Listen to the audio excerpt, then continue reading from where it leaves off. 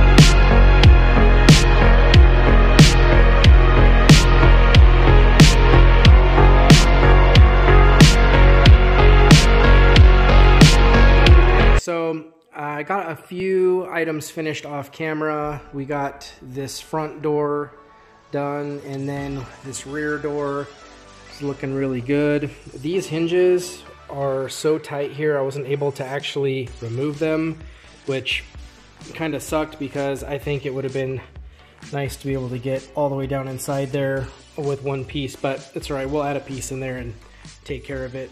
And then the hood is also finished and looks really good. Lots of parts to take off on these Jeeps. So again, I had to go around the hinge there. So I'm gonna do some trimming around the edge and then add some vinyl to the hinge, and that should look really good. And then the sprayer looks good. And then these little guys here just need to be cut out, and I'm gonna add some adhesive back to those, and then add the latches back on, but everything else looks really good. So that's where we're at there. I'm gonna call it a night, and we're gonna get started tomorrow on this front fender here and the two fender flares, front and rear, and then this B-pillar covering here. So that's gonna be our job for tomorrow.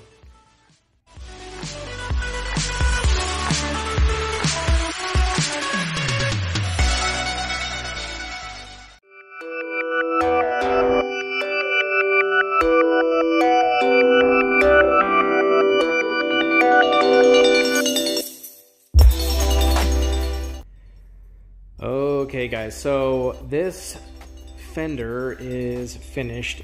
I ended up just doing it off camera, mainly because I was getting a late start today and I didn't have time to set everything up. So, but yeah, I didn't really want to have to take these big fenders off because there's like 20 bolts to remove them, but it ended up being necessary in order to get these little edges in here all tucked in really good. But it looks really nice, so I'm definitely happy with the result.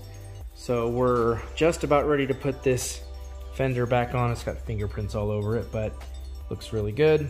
And then I'm gonna wrap this fender once it's on, and I think that's because these are gonna be really tricky to wrap if they're not secured to a surface. So that is what we're gonna be doing next, and then I'll be moving on to probably the rear end of the vehicle, and then I'm gonna finish this B pillar here. So let's get to it. So this front fender with the flare is done, and I'm really happy with how it turned out. Everything's all tucked in, super nice.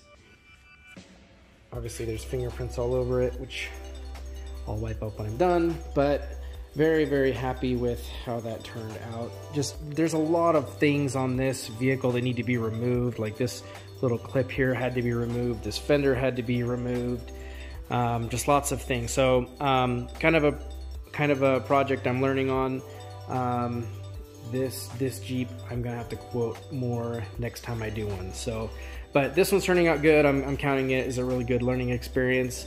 But yeah, we've got that fender off, and then this rear quarter panel finished. You can see everything looks really good. I had to remove that gas cap as well, but everything is ready to go, and then I'm gonna wrap that and then put it on here. So that's our next project, and then I'm just gonna get that front or that B pillar done. I keep saying that, but I keep putting it off. So and then I've got to do the very bottom, just a strip along the bottom here. And then obviously the hood's done, and then we're gonna go to the other side. So that's where we're at right now. So I'm just gonna keep on moving on.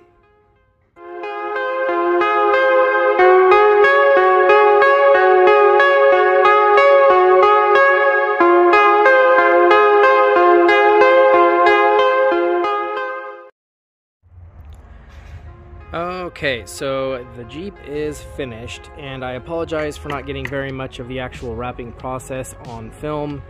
It was just kind of what happened with the time constraint that I had. So I do just want to kind of highlight the finished product here. As we recall, the Jeep was blue before, and now it is a really cool satin black.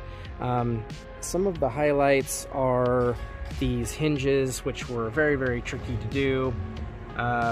They're not perfect, but they look really good, and I think they're gonna stay on and look really good for a long period of time. A lot of this windshield area had to come apart. I had to actually remove this area here, the window wipers, the scoop, and these lights, and this whole section here had to come off.